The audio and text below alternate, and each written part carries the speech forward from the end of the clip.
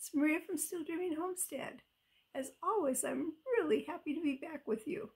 We're going to continue reading in our book, By the Shores of Silver Lake, by Laura Ingalls Wilder. We're on chapter 30, where violets grow.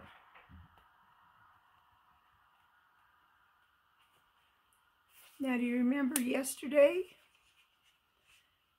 Baby Grace turned up missing, and they're on a big search for her. All right. Laura was running straight toward the south. Grass whipped soft against her bare feet. Butterflies fluttered over the flowers. There wasn't a bush nor a weed that Grace could be hidden behind. There was nothing. Nothing but grass and flowers swaying in the sunshine. If she was little and playing all by herself, Laura thought, she wouldn't go into the big, dark slough. She wouldn't go into the mud and tall grass. Oh, Grace, why didn't I watch you, she thought. Sweet, pretty, little helpless sister.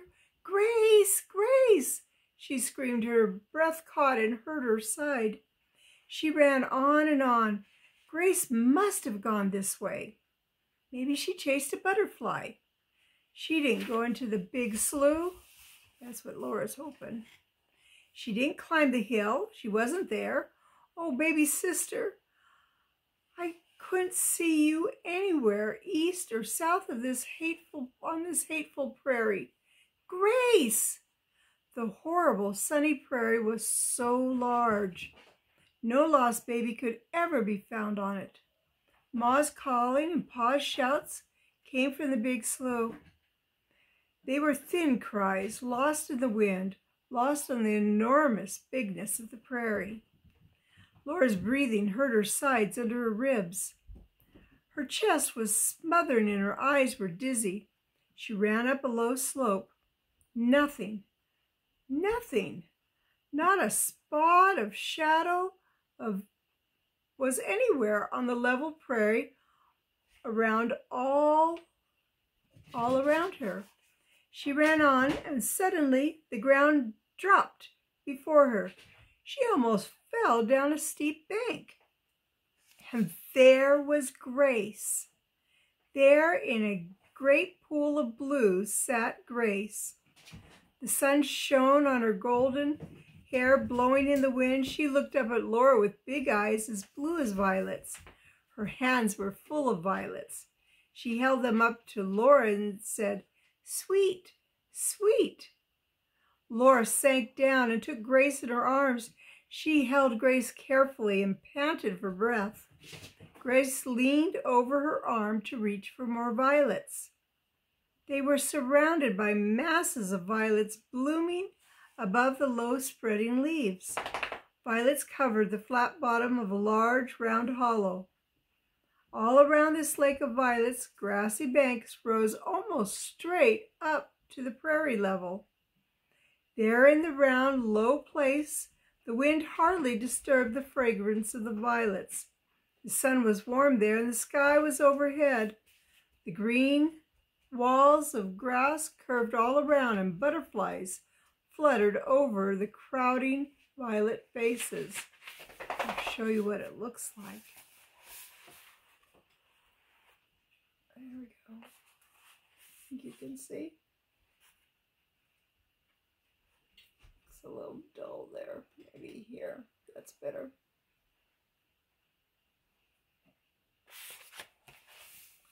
What a relief. Laura stood up and lifted Grace to her feet. She took the violets that Grace gave her and clasped her hand. "Come, Grace," she said, "we must go home."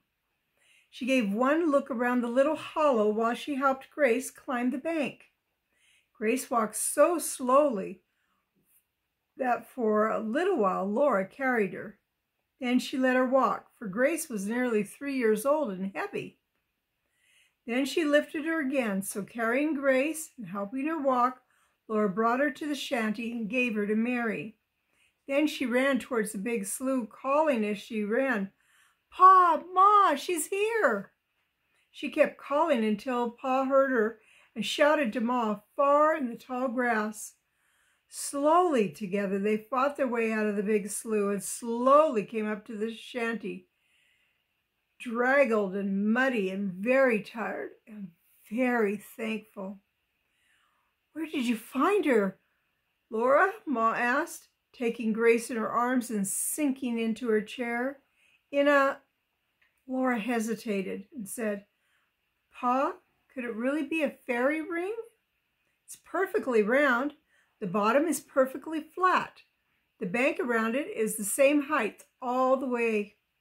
You can't see a sign of that place till you stand on the bank.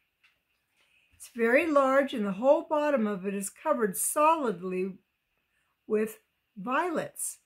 A place like that just couldn't happen, Pa. Something made it." "You are too old to be believing in fairies, Laura," Ma said gently. "Charles, you must not encourage such fantasies." "But it isn't like a real place, truly," Laura protested. "And smell how sweet the violets are. They aren't like ordinary violets." "They do make the whole house smell sweet," Ma admitted, "but they are real violets, and there are no fairies." "You're right, Laura. Human hands didn't make that place," Pa said. "But your fairies were big, ugly brutes with horns on their heads and humps on their backs. That place is an old buffalo wallow. You know, buffalo are wild cattle. They paw up the ground and wallow in the dust, just as cattle do, so they kind of roll in there. For ages, the buffalo herds had these wallowing places. They pawed up the ground, and the wind blew the dust away. Then another herd came along and pawed up more dust in the same place. They went always to the same place, and—" "Why did they do that, Pa?" Laura asked. I don't know," Pa said. "Maybe because the ground was mellow there. Now the buffalo are gone and the grass grows over the wallows, grass and violets." "Well," Ma said, "all's well that ends well, and it's long past dinner time. I hope you and Carrie didn't let the biscuits burn, Mary." "No, Ma," Mary said, and Carrie showed her the biscuits wrapped in a clean cloth to keep warm, and the potatoes drained, and the mealy dry in their pot. And Laura said, "Sit still, Ma, and rest. I'll fry the salt pork and make the gravy." No one but Grace was hungry. They ate slowly, and then Pa finished planting the windbreak. Ma helped Grace hold her own little tree while Pa set it firmly. Then all the trees were planted. Carrie and Laura gave them each a pail full of water from the well. Before they finished, it was time to get supper. "Well," Pa said at the table, "we're settled at last on our homestead claim." "Yes," said Ma.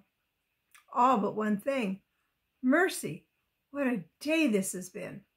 I didn't get time to drive the nail for the bracket." "I'll tend to it, Carolyn, as soon as I drink my tea," Pa said. He took the hammer from his toolbox under the bed and drove a nail into the wall between the table and the whatnot. "Now bring your bracket and the china shepherdess," he said. Ma brought them to him. He hung the bracket on the nail and stood the china shepherdess on its shelf. Her little china shoes, her tight china bodice, and her golden hair were as bright as they had been long ago in the big woods. Her china skirts were as wide and white, her cheeks as pink, and her blue eyes as sweet as ever. And the bracket that Pa had carved for Ma Christmas present so long ago was still without a single scratch, and even more glossily polished than when it was new. Sorry, my nose itches. Over the door, Pa hung his rifle and his shotgun, and then he hung on a nail above them a bright new horseshoe. "Well," he said, looking around at the snugly crowded shanty, A short horse is soon curried. This is our tightest squeeze yet, Carolyn, but it's only beginning. Ma's eyes smiled at him, and he said to Laura, I could sing you a song about that horseshoe. She brought in the fiddle box, and he sat down in the doorway and tuned the fiddle. Ma settled in her chair to rock Grace to sleep. Softly, Laura washed the dishes, and Carrie wiped them while Pa played the fiddle and sang. We journey along quite content in life and try to live peaceful withal. We keep ourselves free from all trouble and strife, and we're glad when our friends on us call. Our home is a happy and cheerful and bright. We're content and we ask nothing more. And the reason we prosper, I'll tell you now. There's a horseshoe hung on the door. Keep the horseshoe hung on the door. It will bring good luck evermore. If you would be happy and free from all care, keep a horseshoe hung over the door. Sounds kind of heathenish to me, Charles, Ma said. Well, anyway, Pa replied, I wouldn't wonder if we do pretty well here, Carolyn. In time, we'll build more rooms on this house, maybe have a driving team and a buggy. I'm not going to plow up much grass. We'll have a garden and a little field, but mostly raise hay and cattle. Where so many buffalo ranged, must be good country for cattle. The dishes were done. Laura carried the dishpan some distance from the back door and flung the water far over the grass where tomorrow's sun would dry it.